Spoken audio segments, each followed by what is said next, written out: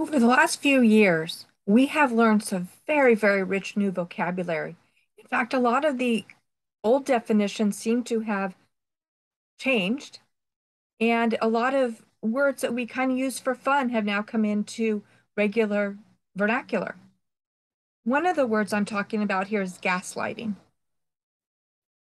California has become the king of manipulation on all levels. And here's another story just to prove that point. Now, I point out to the time when I worked for the federal government, and again, I say the number one lesson that I learned during that time was do not pee on my leg and tell me it's raining. And that is especially appropriate in California because we need the rain so bad, and yet the lies come faster than anything else. So here we go. Once again, this is Pink Glue, telling the truth. So this article came up. This was watching funds that were spent. It was 20 million pounds were spent at, I think it was 80 different police stations in order to get these really nice looking new electric cars. Now, apparently there was nothing wrong with their gas vehicles, except they weren't electric, of course. So they spent all this money. But you know what? They stopped working. And guess why? So you can click on the link there and find out, but it's okay. I'll give you a hint. But before we get to that, I'll let you know when I worked in San Francisco for the federal government, they built a new building across the main street. And they wanted it all eco-friendly. It was a green building. Everything about it was meant to raise the standard and quality of all humanity, right? They finally got people moved into it, and lo and behold, nobody thought that all those windows would need to be washed, and it cost almost $750,000 the first year alone to wash those windows, and they didn't have it in the budget. That's not a standalone. This happens all the time. They then renovated a building down the street from us. And went during the renovation, they wanted to go ahead and move in many departments. So they spent years renovating this building. And then as they were getting ready to move people in, they realized, wait a minute, we didn't have we didn't make any accommodations to this very old building to run the networking cables for all the computers that are going to come in the building. And so they had to create another subfloor to run the wiring underneath the subfloor because they couldn't change the walls because of a historic classification. But who goes through this process and doesn't think it out? So here you go, a waste of taxpayer money and no charging stations. What are they supposed to run power cords into their house? This is what we're living in.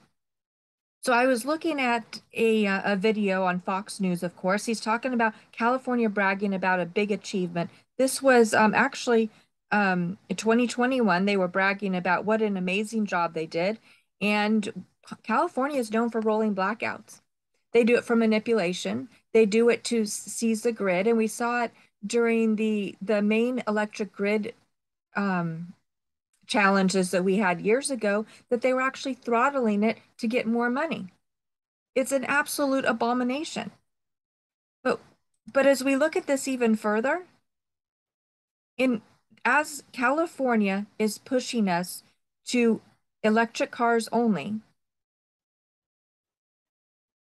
they point out you can't run electric cars without fossil fuels. So in this case, a single battery requires the processing using fossil fuels of at least 50 tons of ores. That's apparently dirty, so we're not doing that anymore. But what else is needed for a single battery? Tucker continues 30 pounds of lithium, 60 pounds of cobalt, 130 pounds of nickel, 90 pounds of copper, 190 pounds of graphite, and roughly 500 pounds of steel, aluminum, manganese, plastic, and other materials. Do you see some key words here that we don't want in our environment and that we might need for other sources?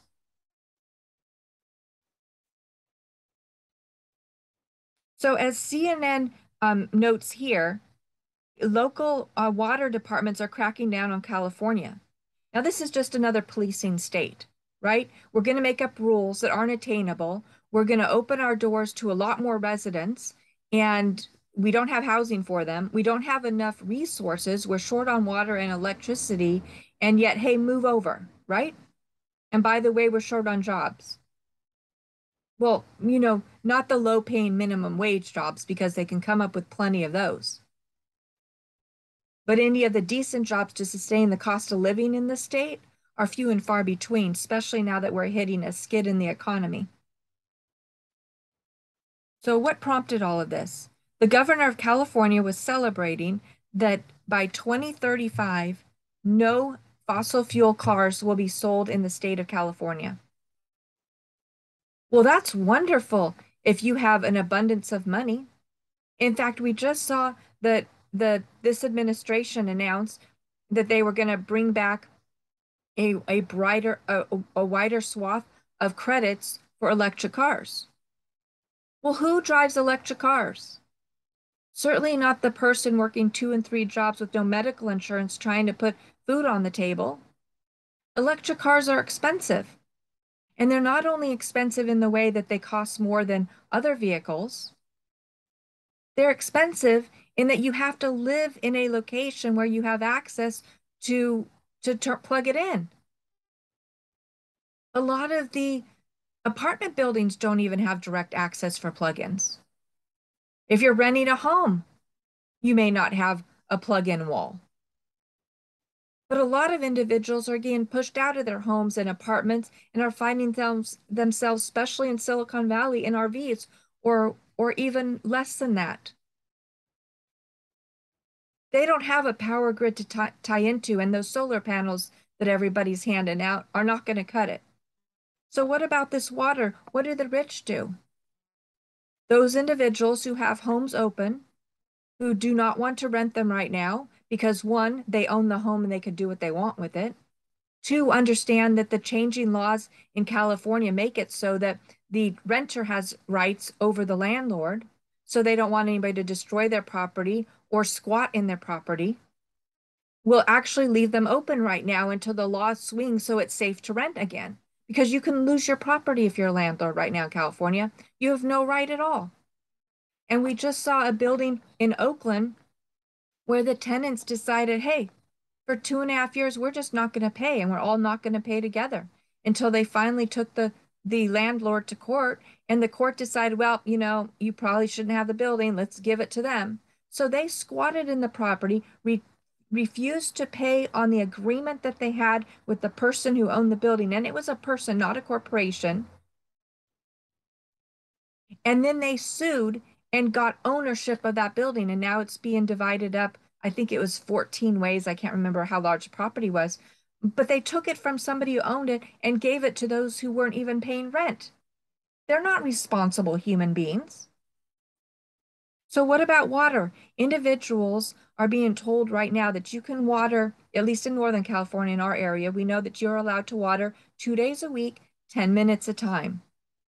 So not only are we seeing the degradation of all the homes, people who have had established careers don't have the disposable income to keep up with their homes, and individuals like myself who have been trying to hire people to help, the contractors only want the big jobs, and those who normally the handyman roles are charging so much money, it's infeasible. The last quote I got was $250 an hour with a 3 hour minimum for a handyman. At the minimum wage that I make, that's not going to cut it. And quite honestly, it was hard to have a conversation with the gentleman to get a grasp of what tasks he was willing to work on. And this is where we're at. So back to the water. They're cracking down. Again, it's a policing state. If you're going over this, they're going to go for citations and even arrests. But right now, an example of a home that's vacant that feels he cannot rent it because of what happened previously in a situation, he's now paying $1,000 water bill to keep the lawn because if that lawn dies, by the time he's able to finally rent his property, nobody will want a prime property like that looks shabby. Just like all the other streets in my neighborhood. Without lawn, it's unmanicured, it's dirty, it's dusty, and it just looks like crap. So again, they're using it to leverage because we know that a lot of our rainwater is shoveled off directly into the ocean. There's a mismanagement of the dams. And by the way, more people coming in, less resources, and just a general lack of responsibility for the water that we have.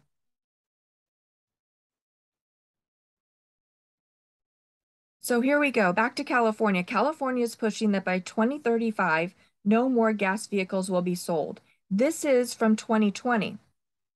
The mayor of Los Angeles, it says, hey, it's almost 3 p.m. 3 p.m., aren't you working? Aren't your kids either in school or doing their homework? This is a prime time. Time to turn off major appliances, set the thermostat to 78. That's almost 80 degrees. Or use a fan instead of that AC. Turn off excess lights, sit in the dark, because this is a third world, and unplug any appliances that you are not using.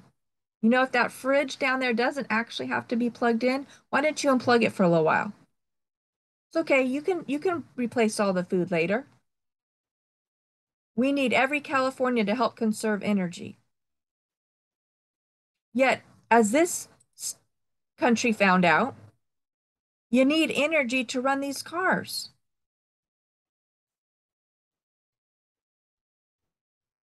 So here's something else. Producing electric vehicles is bad for the environment. They say green energy. This is the way to save our planet. Production of raw materials like lithium, cobalt, and nickel are essential to electric vehicles. Their technology are often ruinous to the land, water, wildlife, and people. And this we're talking about the creation, the production.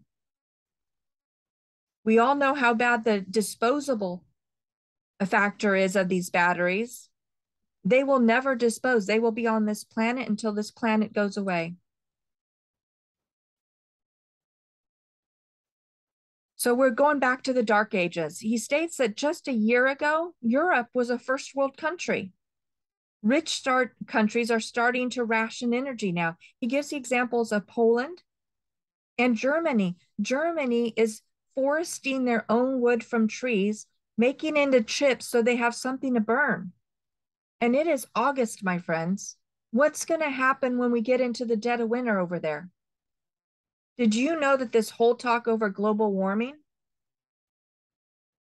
shifted to climate change because they realized, wait a minute, they couldn't quite substantiate that? But more people die in the winter months of freezing than they do in the heat. So what is going to happen this winter when we don't have enough? There's not enough fuel.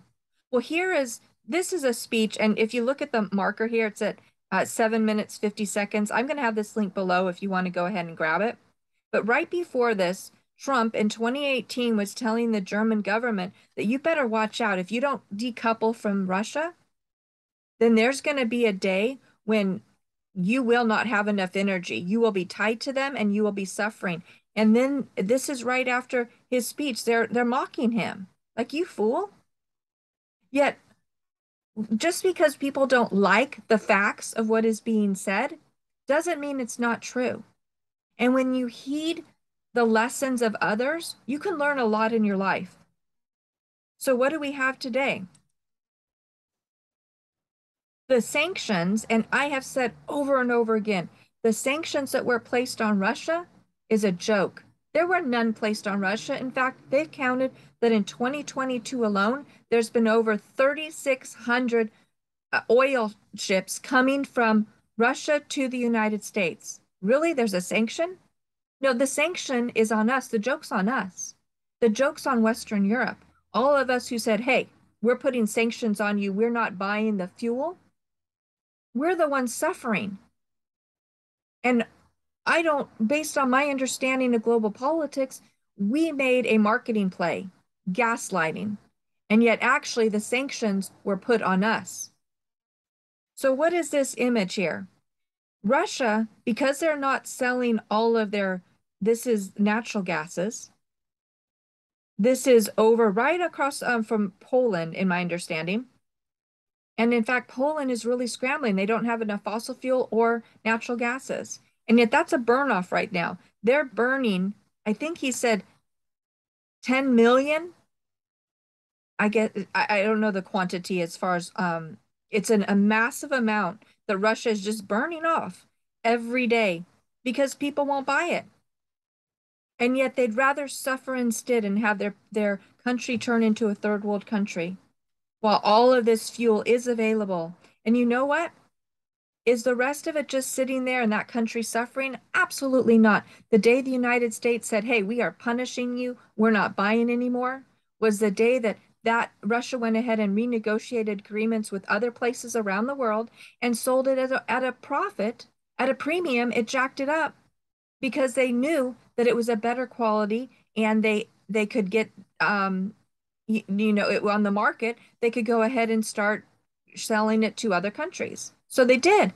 Russia has made bank over this period of time, while the countries around the world turn up their noses and pretend like they're the ones in charge.